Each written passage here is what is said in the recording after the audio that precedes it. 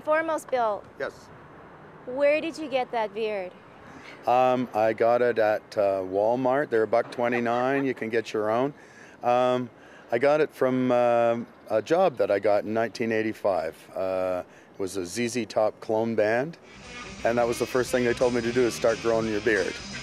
And then I grew attached to it. I really liked it, so I kept it.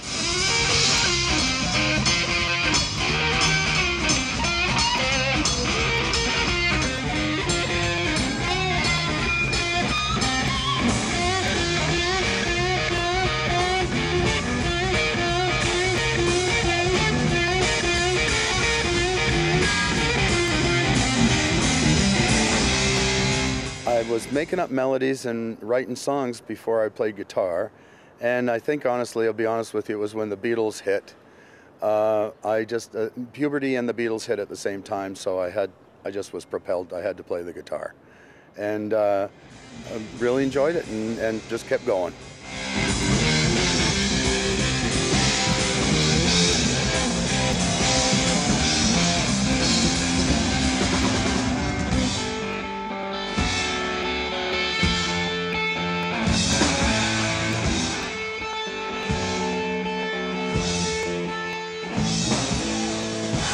Played with a lot of bands. One particular thing that I'm reminded of is Aerosmith's first gig in Massey Hall in Toronto. That was particularly thrilling, and BTO, Rush a lot, April Wine in the old days, and the Stampeders from Calgary is one of the very first when I was just a young man. Came touring across the West with those guys, and yeah, they're just tons. I've been very, very lucky, very lucky. On the spirit's journey, you never know where you'll be. So bring enough sweet medicine to do for you and me, baby, now.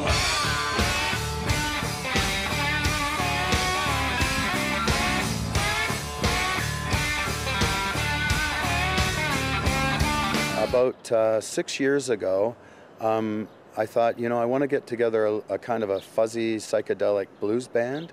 That was my artistic heart, and that's what I've been doing ever since then. And we've got a couple of albums now, and I'm kind of having people are rediscovering me or discovering me for the first time, and to tell you the truth, I'm getting a real kick out of it, because I am 60 years old, and I'm kind of starting a whole new phase of the career.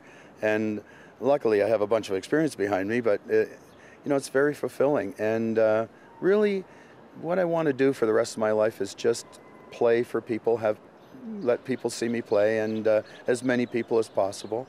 And everywhere around the world I can go.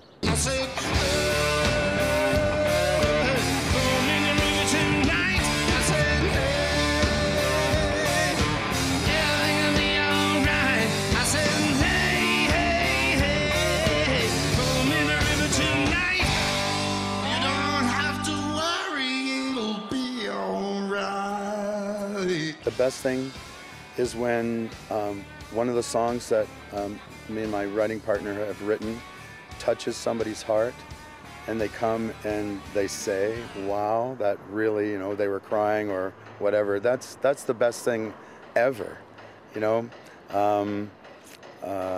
idea of getting people out of their everyday headspace and having a relief from life, and getting some love in there as well. That's the biggest thrill, and that happens a fair amount, thank goodness, and that's the best.